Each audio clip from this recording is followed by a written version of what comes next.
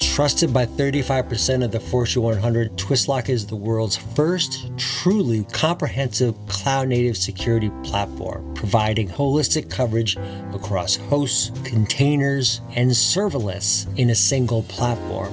Twistlock is cloud-native and API-enabled itself, protecting all your workloads regardless of what underlying compute technology powers them.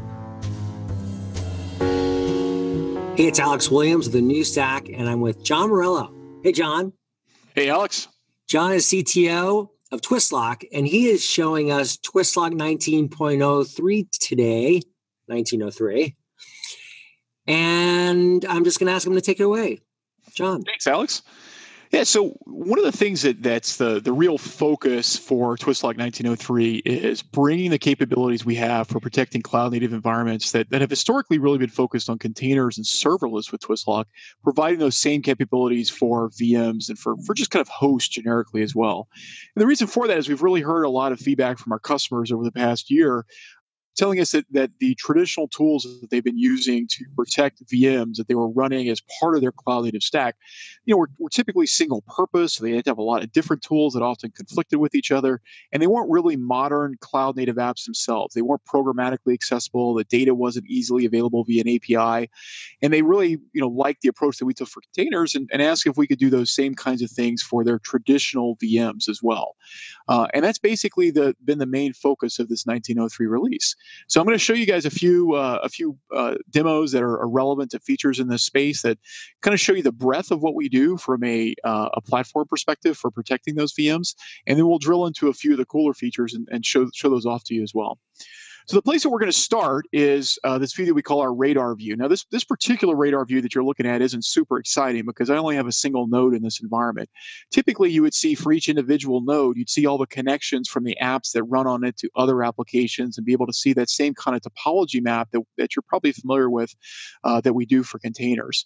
What we're doing for host is we're trying to pivot that not based on the individual node, but on the apps that you're running on that node. And the reason why that makes more sense is the typical way that you're operating these VMs at scale is you're operating with that cattle versus pets mentality. You've got a whole bunch of VMs that are configured more or less identically or very close to identically. And so it doesn't make sense to create this view that's focused on individual nodes because you don't care about the nodes, you care about the workloads that they're running.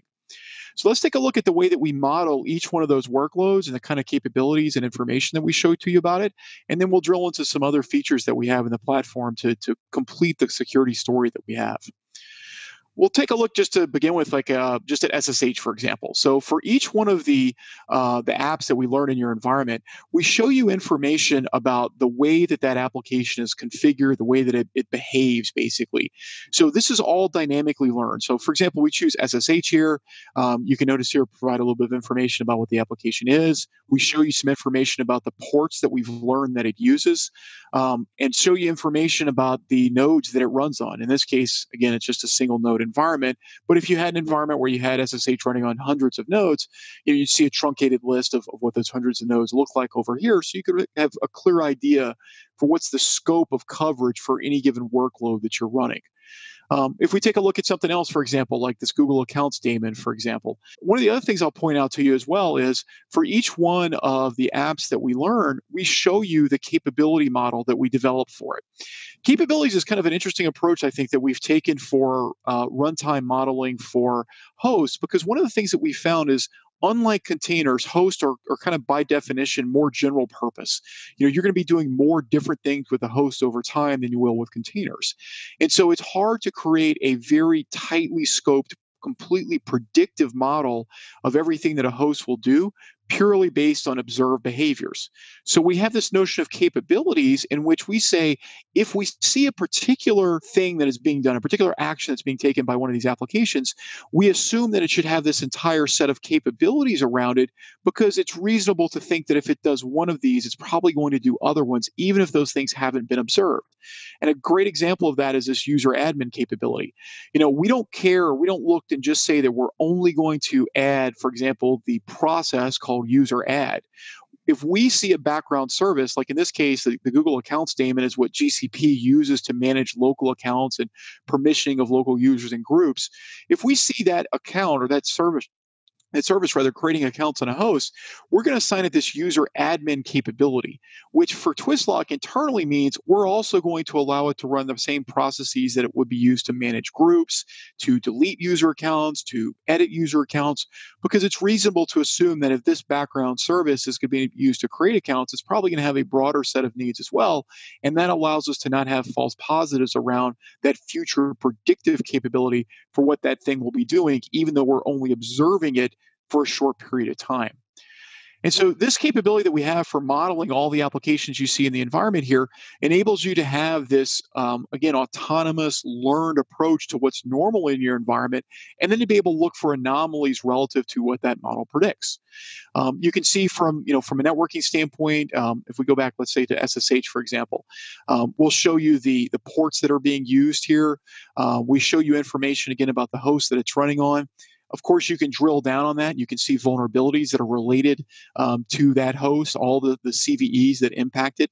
So you have a single view where you can go and understand what does the topology and the risk profile of my environment look like without having to have half a dozen different tools running to do that. You have literally just a single Twistlock Defender running on that node. It provides you these runtime defense capabilities, that vulnerability visibility, this set of compliance checks that covers the CIS benchmarks for Linux and for Kubernetes and so forth, all in this one singular platform. Alex, did you have a question? I did. I'm looking at this and I'm looking at the different color identifiers for the notifications. Mm-hmm. What are you expressing there? So you can see here that the severity levels of the compliance checks, we've had our research team go through and score that. One of the difficulties you often have with implementing compliance benchmarks is if you look at just CIS itself, you'll literally have hundreds of different checks that are recommended in there, but they don't provide a categorization of that to say like these are the ones that are most critical. So we went back and did that for our customers and have this simplistic but pretty effective way of saying, there's low, medium, high, critical compliance checks. And that allows organizations to start with those things that are most important to them and then to filter down after they get all the critical stuff done. They'll focus on the high and so forth so they can spend those scarce compliance and security resources on the things that are going to really have the biggest impact. Great. Let's move on. I want to see more. Sure. So the next thing I'm going to show you is this capability that we have around host forensics. So all of these different services, all these different applications that we have are doing various things in the background on all these nodes that we're running on. And so if we take a look at what those models look like for a given host, you can see all the different background apps that are running on a given host. You can see the capabilities that are associated with each one of the individual applications. But one of the really cool things that we've done is we've taken the forensic capability that we've done for containers, and we've now added that for host as well. And what this forensics capability does is it provides you with basically an ongoing first in, first out view and log of all of the detailed process activity that occurs on all of the nodes around your environment. And that information is then selectively forwarded to our console in a situation in which that node may have experienced an incident. You can also pull that information on demand. So if you need to go back and figure out exactly what occurred on a host, or you want to be able to go in and filter for activities and really understand in a very detailed way all the things that have happened on a given node, the user activities, the specific commands that have been run by all these background services, you can get all that information directly from Twistlock. And the way that I always refer to it or think about it for customers is it's almost like having a flight data recorder. The same way that a flight data recorder is always there in the airplane recording all the airspeed and decisions that pilots make and everything else that goes on in that environment, the same thing is occurring with this forensic log. We have that for every one of the containers that you run in your environment. And now with this release, we also have it for every one of the hosts. So you can go in and get this really detailed information that says, like, I want to look for, activities that this particular background service performed. I want to see exactly what commands were run. And that basically allows you to go back in time prior to there being an incident and understand what may have led to it, as well as to go forward in time after the incident has occurred to understand what other things an attacker may have done. And it's a really kind of an unprecedented level of visibility that you have to these hosts because we're doing this in a really efficient, distributed way versus having to pull all that data into one central location, which historically made it really difficult to manage that at scale. Yeah. What's the underlying architecture to provide that capability? Is that like a data streaming environment?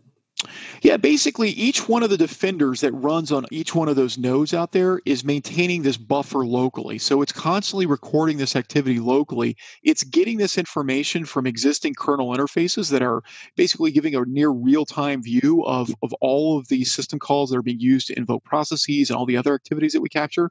And it's buffering and storing that information locally on the node. And then again, when an incident occurs, that information is automatically forwarded to the central console. And you can, as you just saw, pull it on demand as well to be able to look at it that way. Excellent. So the next thing I'd like to show you is a little bit about these custom rules that we've added. This custom rule runtime language that we have is basically a way for customers to be able to define very discrete and fine-grained descriptions of things that they want to monitor for and activities that they want to take action on within their environment. And that basically goes above and beyond the models that we always have in the product that are created automatically. We know that, this service should run, Nginx, or this container should only run HTTPD or whatever. And we continue to have that. That automation is really a key part of what we do. But there's also some scenarios where you may want to have an even finer grain, more discrete level of control over exactly what the application should do and the behavior of the system. And you can see a quick example of that here. I can define this rule that's very clear. It says, I want to basically look for anytime somebody runs netcat and creates a listener on my node. And you can see here, I've got this very nice built-in IDE. So I can go here and say, for example, in the product, I can automatically go and edit this rule here and say, for example, proc dot, and then I have autocomplete here, and I can look at all the different parameters. So it's a very simplistic and kind of user-friendly way of defining these rules. And because it's so targeted, I can now filter this data out and only see those specific things that I care about. So for example, if I wanted to block that, I could. In this case, I've got a basic demonstration set up where I'm just going to run netcat in this environment. And when I run netcat, I'll run it with a -p or -l parameter. So we'll do netcat -lp. We'll listen on port 9999, for example. And in this case, we're not preventing that action. So when I exit out of this, you'll see now that this rule will have taken effect and we'll have audit information that corresponds to that rule. So if I go look at my host audits here, I can see the netcat. Actually, I don't think I have the rule enabled. If we go back here, we'll turn that rule on, and then we'll actually see that. So you saw there was no netcat rule that was emanated there. So let's go ahead and add netcat to the policy. So we have this one that we call test, and we'll save it now. And so we go back and we'll run netcat again. We'll just exit out of that and look at our event viewer, and you can see here the event that we just captured here. And that's just a very simplistic example of a way that you can, again, have this very discrete kind of rule language that describes exactly the things that you're interested in, that you care about, and then what actions to take. And those actions span processes, file system, network activities, and this works both for host as well as for container activities. So it's a really kind of a much higher level of control and configurability about what we do at runtime and how that runtime behavior works. So is there a rules engine underneath that? And do you call it, and is it an SQL call, or how is it that you're building that kind of that engine for the rules? It's actually something that we built completely internally. One of the reasons why we built it internally was we feel like to do this well and to do it in a way that's practical for people to use, it has to be very high performance, which means that we can't use something that has a lot of other external dependencies and pulls in a lot of external libraries and overhead that would bloat the amount of resources that the defender uses. One of the things that's always been a really important engineering pillar for us is to balance security with the performance impact that security has to a given environment. And so this is an entirely internally built rule processing engine, and it executes strictly within Defender itself. So there's no external process, there's no additional agent or anything else that you need to install in the environment. Literally, you just have Twistlock running on a node, and you've got the capability to use these rules. Mhm. Great. Well, let's finish up. I'd like to hear just a few more things, and then I'd like to get some last thoughts. Yeah, so we have a bunch of other capabilities in the product around host file integrity monitoring that are relevant to host scenarios where you can create rules to monitor changes within your file system. We have this cool capability for log inspection where you can look for and actually have like a real-time log processor parser that's specifically focused on security scenarios for things like SSHD and pseudo events. These are all capabilities that people typically have to maintain their compliance requirements for host. One other really cool thing that we have is that same kind of custom runtime rule language that we support for protecting host. We also have a similar capability for Kubernetes and for being able to literally be the back-end event stream processor for the Kubernetes dynamic audit sync. So you can see here a really simplistic example where I just want to capture any creation of a privileged pod. You can imagine here that audit data is very verbose and very open-ended, so I can be really specific in what I want to look for. But in this case, I can have this very simple rule that says I want to look for the creation of any privileged pod. If I go and I create a privileged pod in my environment now, you'll see that Twistlock will detect that, and we're detecting that in real time because every time Kubernetes is seeing activity within that environment, it's going to fire off and detect that actually occurred there. You're going to see those creation activities of this privileged pod here that you can see Twistlock detected when that activity was done. And so there's a lot of stuff that we have in the product that's designed to really give customers that full spectrum of capabilities: runtime defense, firewalling, vulnerability management, compliance, not just for the containers and serverless that you already know us for, but now also for the host operating systems as well. John, thank you so much. There's a lot here to further explore in what you've discussed just in these 15 to 20 minutes. I guess my last question is, we're seeing a lot more people adopt container technologies. We're seeing a lot more people familiar with distributed architectures. AWS is testament to that, but also there's this multi-cloud story that's really developing too around cloud native technologies. How does this bridge users? How are you thinking about the larger community out there? Because when you're thinking about VMs, you're thinking about people who may have a lot of experience working in VMs. And this seems to be an approach for them that they can use. But I'm curious about your perspectives on that bridge so people can make that jump into cloud native technology approaches. I mean, it's a great point. We've always built the product to be focused on supporting whatever kind of topology that the customer has. We don't require that you be in Amazon or in Azure. You don't have to run, different Twistlock environments for different cloud providers. Some of our first customers were in the Intel community and run entirely on premises, entirely air-gapped, and that's fine too. This one platform that we have gives you capabilities to protect against all of those different physical locations for your compute, be it on premises or any one of the major cloud providers or any cloud provider for that matter. But I think to your point, it also gives you that single platform that you can use to protect across that continuum of compute options: virtual machines, containers, serverless. And the reason we built that is, we've been told by customers they don't want to have to buy and run different tools for protecting VMs versus containers versus serverless. They see these as all just different ways that they can run the same kind of modern workloads. They want to have a single platform that they can use to protect all of that. That's also a modern platform itself that they can access programmatically, that they can get the data out in open formats. And that's really driven the product that we built to give you that singular capability that spans all the different compute options, that really is relevant from the beginning of the life cycle and development all the way to production, and works across whatever physical environments you might be running those workloads in.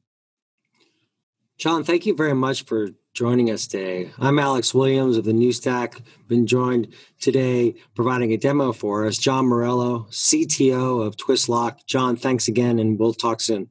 Thanks, Alex. Trusted by 35% of the Fortune 100, Twistlock is the world's first truly comprehensive cloud-native security platform, providing holistic coverage across hosts, containers, and serverless in a single platform. Twistlock is cloud-native and API-enabled itself, protecting all your workloads regardless of what underlying compute technology powers them.